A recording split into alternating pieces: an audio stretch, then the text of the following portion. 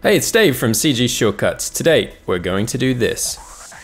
We're creating an explosion in Cinema 4D and Turbulence FD.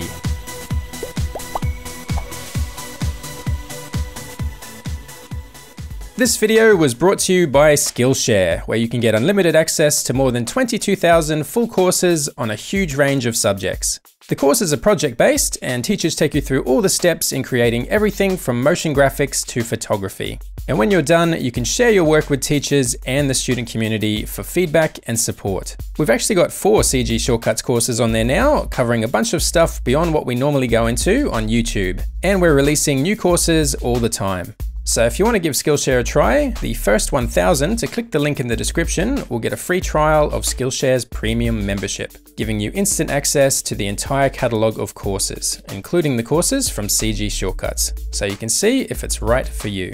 Now let's get back to the tutorial. Okay, so to follow along with this tutorial, you're going to need the Turbulence FD plugin for Cinema 4D, and we'll leave a link down below to where you can get a free demo of the software if you want to give that a try. Alright, so let's head over to the extensions menu, which might be called plugins in older versions of Cinema 4D. And right down the bottom here, we've got our Turbulence FD menu. And we'll be using a bunch of these tools. So for easy access, let's just click and tear that menu off, and we can put it up here for now. So the first thing we're going to need to create an explosion is actually an object that we can use as an emitter.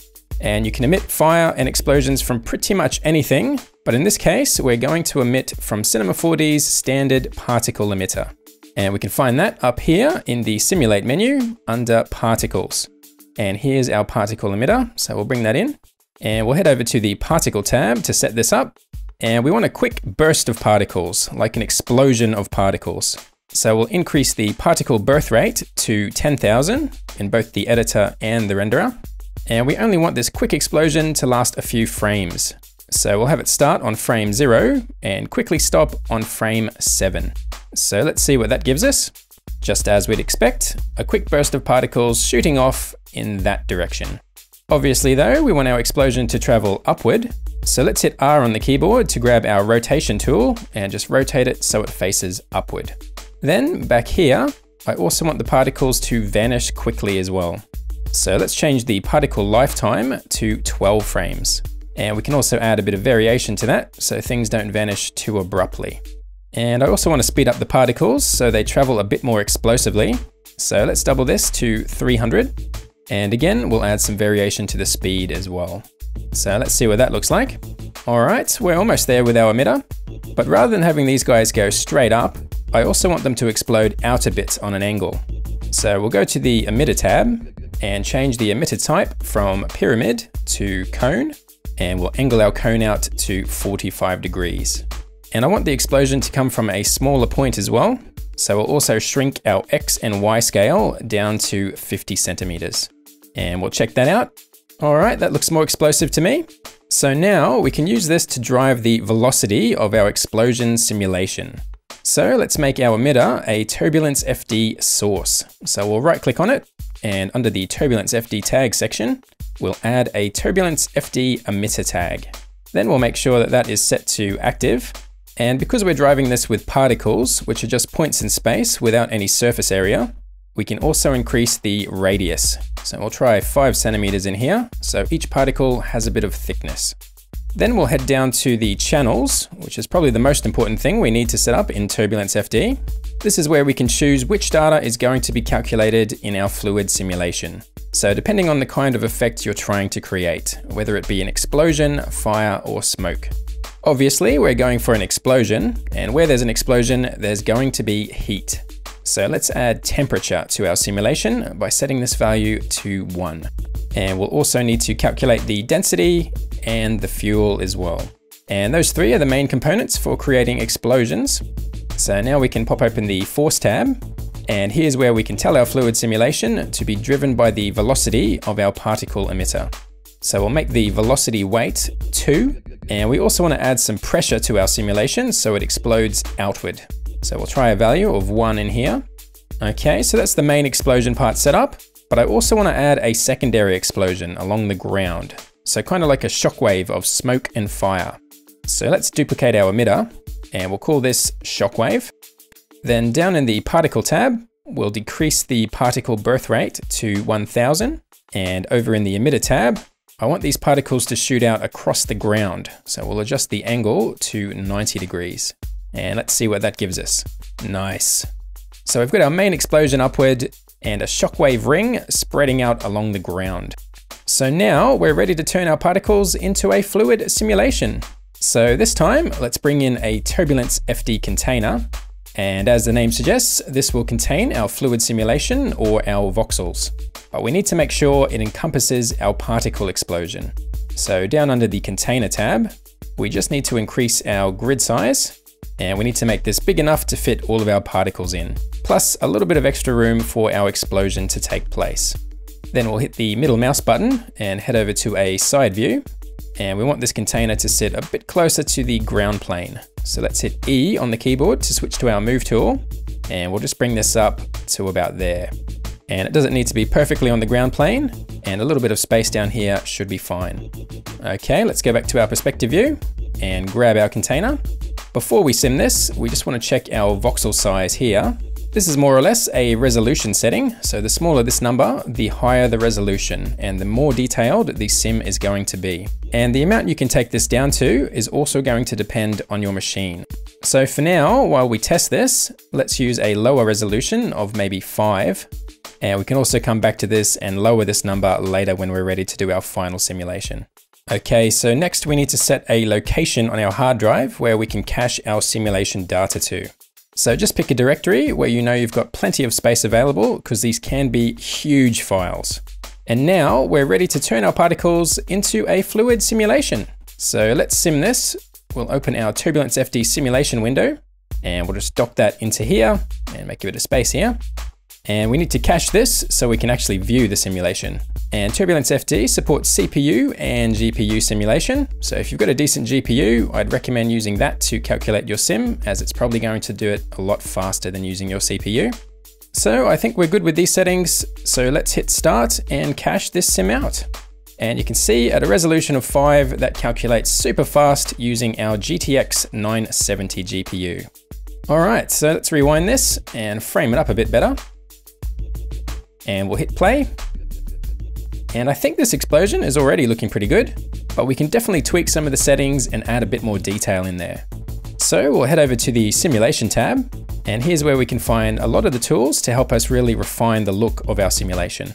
And we won't go into all of these in this tutorial, but it is worth experimenting with these to see what kind of effects you can get. So let's start over in the solver section here. For the sake of speed, it's a good idea to make sure adaptive container is enabled. So the simulation container automatically fits itself to the simulation. So it doesn't need to calculate every voxel within the entire container shape. And this will definitely give you a big speed increase, especially while you're doing your testing and for when you do your final simulation. So always leave this on. Also, in this particular scene, we could go to the closed container boundaries menu and stop our adaptive container from growing in the -y direction. So it won't expand down here if any of the fluids head in that direction. Everything will just be cut off, which is fine because that's the ground plane anyway. Okay, let's close that up and move on to the fuel section. Let's activate this, and we'll set the fuel diffusion to 1 centimeter and scroll down a tad, and we'll also make the fuel expand as it explodes and increase the density as the fuel is burnt. And to be honest, a lot of these settings are just trial and error, and you'll definitely need to do some tweaking and testing to get the right look. Okay, let's close fuel up and head over to temperature. Obviously, our fireball is going to need to cool down gradually after the initial explosion and release of that energy. So let's increase the cooling. And I also want the fireball to keep rising as the simulation plays out. So let's also increase the buoyancy. And that's it for temperature. Let's move on to density and activate the settings for that. And I just want to increase the dissipation a tad, so the density dissipates a little bit quicker.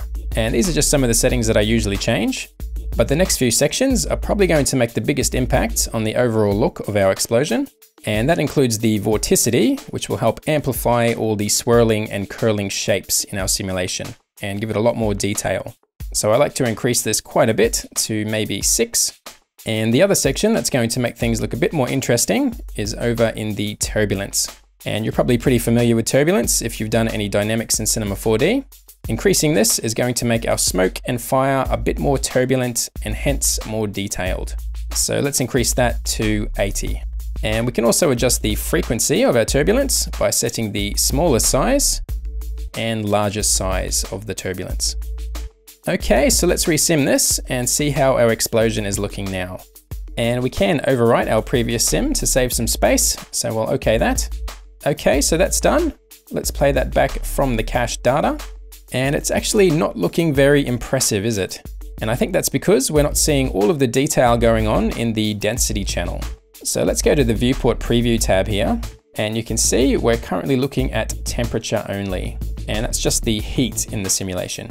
But if we switch to density, and we'll also map some color to the density. So it looks more like a fiery explosion rather than this blue color. So if we pop this arrow open, we can come down here and choose a preset gradient. And we'll just pick one that has some nice warm fiery colors, like this one here. And now if we play that back, we're getting a much more explosion looking sim. And it kind of looks like a mini nuclear bomb explosion. So from here, we could go back to the container settings and increase the resolution by decreasing the voxel size for our final sim. But Turbulence FD actually has a cool upresing feature that you can run over the top of your original sim to increase the quality. And that can be found right here in the Turbulence FD menu. So let's give it a try. And it's saying for this to work, it also needs access to the velocity data from the cache. So that's an easy fix. We just need to go over to the container tab, and down here in the cache settings, we'll just enable velocity caching as well. And that's going to mean we'll need to recache this. And this is going to give us the same cache again without the upresing, but this time we'll also include the vorticity information. And now that that's recached, we can use this new data for our upresing. But before we do that, it might be worth pointing out that we have our Upres Settings over here. And this is where we can adjust the amount of upresing if we want to. But let's just leave these on the defaults. So to upres this, we can either hit upres up here again, or we can come down here and switch the mode from cache to upres. And now we can start upresing. And before that kicks off, it's just warning us that it's going to take up a lot of RAM to perform the upresing process. But hopefully we've got enough in this machine, so let's hit OK, and it'll start doing its thing. And the process is probably going to take quite a bit longer than the initial caching, so we'll speed this up a tad for the video. And now that that's done, if we zoom in, we should be able to see some extra detail in that sim. And you can see the curls and turbulence are looking a bit more detailed and sharper. And also, if your machine can handle it, you can decrease the voxel size back in your container, and that should give you even better results. But just be aware, you might be in for some very long simulation times. I actually used a voxel size of 2 for our final simulation, and the upresing on this took about an hour to calculate. And all the final cache files actually took up about 100 gigabytes on my machine. So you'll definitely need plenty of space, a fast computer, and plenty of RAM to be doing any kind of fluid or voxel simulations. And that is pretty much it for this tutorial. Turbulence FD is definitely a great tool to use for all of your fire, smoke, and explosion effects in Cinema 4D. So as usual, you can download the project file below to save a bit of time, or head over to our website where you can download all of our project files and loads of other CG assets and resources.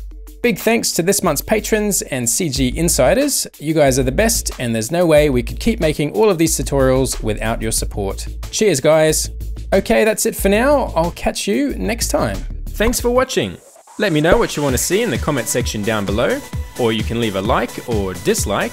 And don't forget to subscribe and click on that little bell icon for more videos and free stuff. There's loads of extra resources on our website, and you can win epic CG prizes in our monthly challenges. Check out cgshortcuts.com for more details. Catch you next time.